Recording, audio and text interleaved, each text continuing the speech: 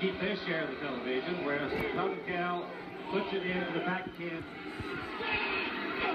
Second down and 10, Montana back to throw. His 31st pass of the ball game is caught by Chris Haynes. And Haynes is wrestled down by Dennis Smith. But Chris has the first down for the Irish out at the 33. Montana now has hit 7 of his last 9 passes. He gained 20. He's got 159 yards. So he's hanging in there and keeping the Irish in the ball game, though time has become the definite ally of Southern Cal. Keith, on that last pass that we just saw the replay, Haynes was double covered by First Ward, released to Smith, but the pass is in front of Smith right here. Haynes goes up in the air and pulls it down. Montana back to the air again on first down. He throws to the sideline, and it's complete.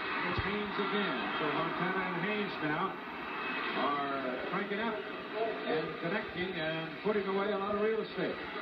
I think it's worth mentioning that Notre Dame missed the scoring opportunity on the 1 foot